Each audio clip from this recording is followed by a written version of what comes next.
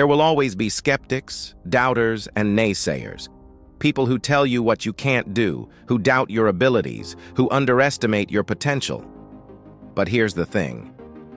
Their opinions don't define you, and their doubts don't determine your destiny.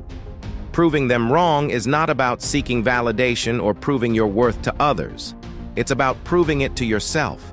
It's about believing in your dreams, trusting in your abilities, and refusing to let anyone else's negativity hold you back. So, how do you prove them wrong? Start by believing in yourself.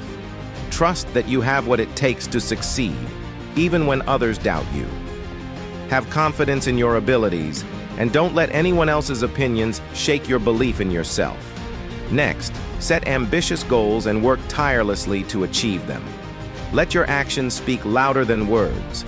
Show the world what you're capable of through your dedication, your hard work, and your relentless pursuit of excellence.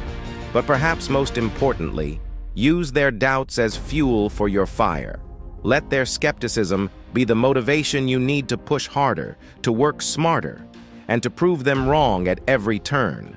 And when you inevitably face setbacks or challenges along the way, and you will, don't let them discourage you.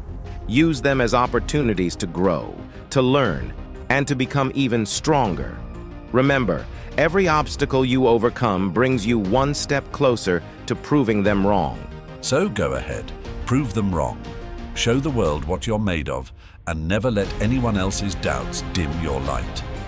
Your potential is limitless, and your dreams are within reach.